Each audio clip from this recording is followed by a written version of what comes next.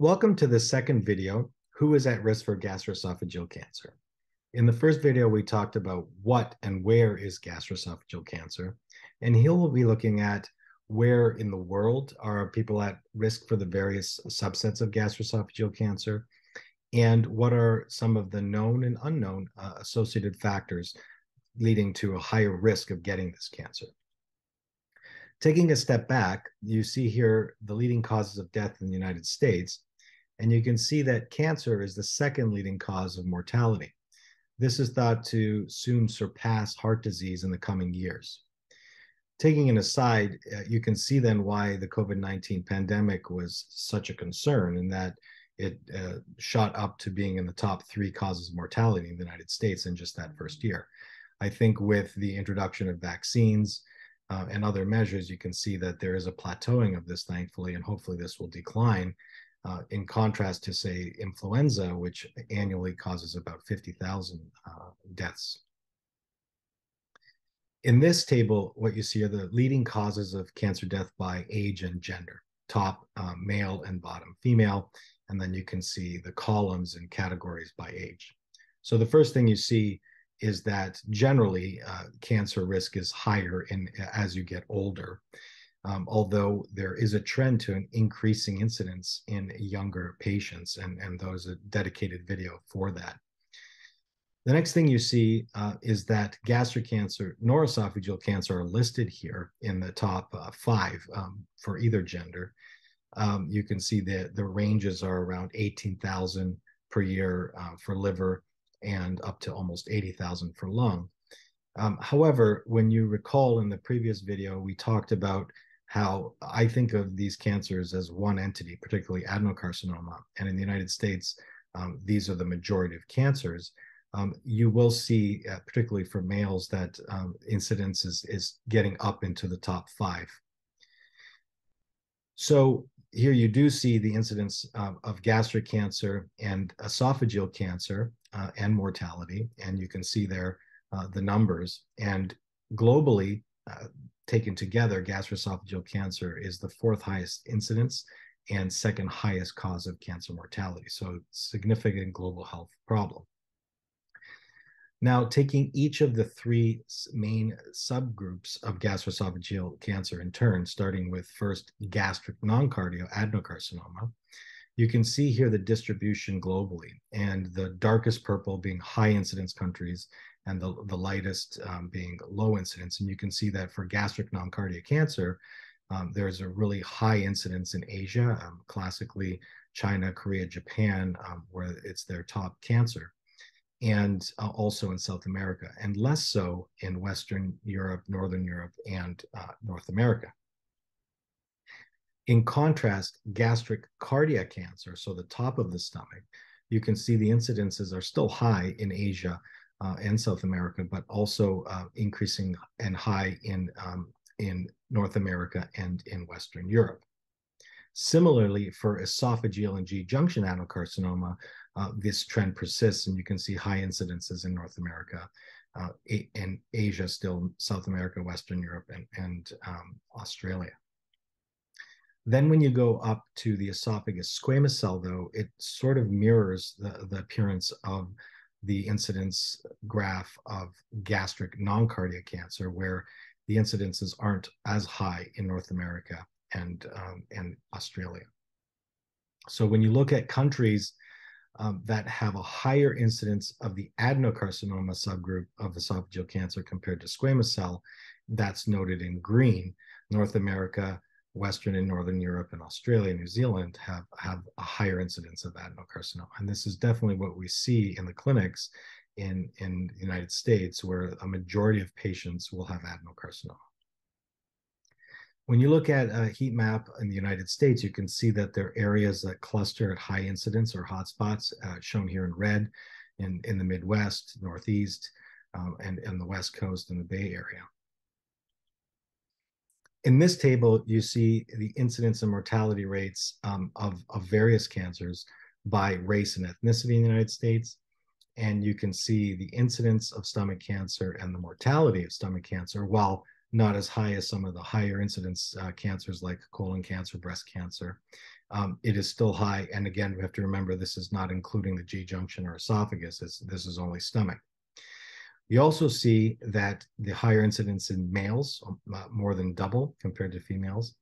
And then finally, you see that there is a much higher incidence, double in specific ethnicities compared to non-Hispanic whites. So non-Hispanic Blacks, Asian Pacific Islanders, and Hispanic have higher incidences.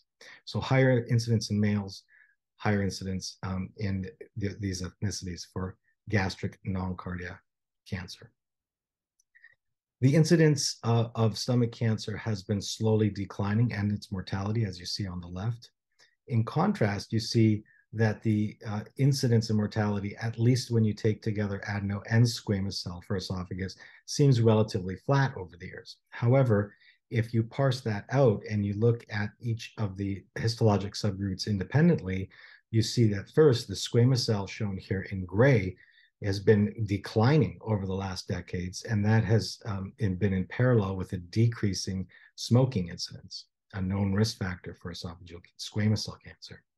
In contrast, what you see is a sharp increase in the esophageal adenocarcinomas, again mirroring in parallel with this increase in the obesity incidence and other things like diabetes and metabolic syndrome. So while taken together, esophageal cancer seems relatively flat, there has been an epidemiological shift in terms of squamous cell to adenocarcinoma over the decades. So what is and who gets cancer? You can see, again, we talked about what is cancer in the previous video. It's a mass of abnormally dividing cells that are dividing uncontrollably, and if left in place over time will eventually obtain the characteristics to be able to spread to distant places from where it started. But who gets cancer? Well, there are a number of known risk factors and associations that can cause cancer and gastroesophageal cancer. However, there are a lot of situations where we just can't pinpoint a known factor. Known factors, though, starting with genetics or family history or an inherited problem, include a number of syndromes that are listed here.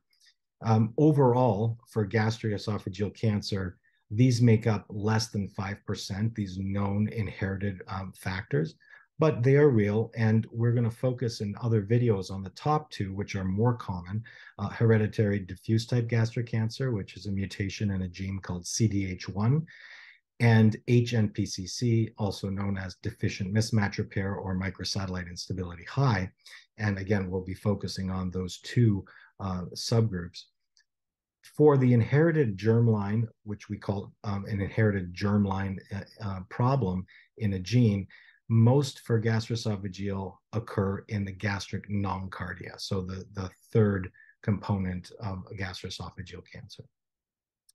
So the majority then, though, are not inherited or pinpointed to be an inherited problem, but rather are thought to be acquired through one's lifetime through various exposures, lifestyle, drinking, smoking, etc. And we're going to talk about them and how they're specific ones for each of the three main subgroups of gastroesophageal cancer. So again, taking each in turn, starting with gastric non-cardiac adenocarcinomas, a known cause of this type of cancer is called Helicobacter pylori infection, which is a bacterial infection that causes inflammation in the stomach that we refer to as gastritis. And this is more common in Asia, and hence why this type of cancer is very high there. And then there are other known environmental carcinogens like nitrates or nitrosamines, which were found in deli meats, less so now, and other things like asbestos and other chemicals.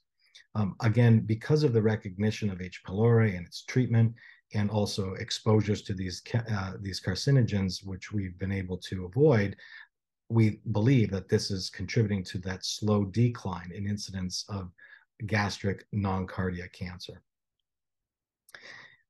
What we see here is in the United States by ethnicity, although there are higher incidences by ethnicity, as we showed you, with whites being in red at the lowest, for all ethnicities, we've seen this gradual decline in incidence of gastric cancer, non-cardia, over the last decades. And an interesting study looked at people from native Asian countries like Korea versus their counterparts living in America or born in America and their incidences. And you can see that for each of these countries, the native Asians seem to have a higher incidence and mortality rates compared to their counterparts in America. So this suggests that although there may be some underlying genetic component predisposing these ethnicities to this cancer, this suggests that there is potentially an environmental exposure that seems to be higher in the native countries. So moving now backwards up the stomach into the esophagus at the esophagogastric junction adenocarcinomas, we can see here, again, this is the one that's increasing incidence in the West and in United States. And it is associated with chronic acid reflux, Barrett's metaplasia, which we talked about in the previous video. And this is increasing and associated with Western diet, Caucasian, obesity, sedentary lifestyle, chronic reflux, diabetes, and males. And then finally, just to round it out, we see esophageal squamous cell, which again, we note that is decreasing in incidence, known to be caused, the majority of which are smoking and alcohol, heavy use of these. And because the decrease in use of those factors, we've noted a decreased frequency of this type of cancer. So in this video, we talked about who is at risk for gastroesophageal cancer globally, based on these three main subgroups of gastroesophageal cancer and what are some of the known associated factors, whether it be inherited or germline or acquired through one's lifetime. In the upcoming video, we'll be talking about the biology of cancer, why we get cancer, and that cancer is a problem in the DNA. And then we will focus on two subtypes of inherited gastric cancer, E-cadherin CDH1 mutation or diffuse type gastric cancer, and deficient mismatch repair MSI high. Stay tuned. Thank you.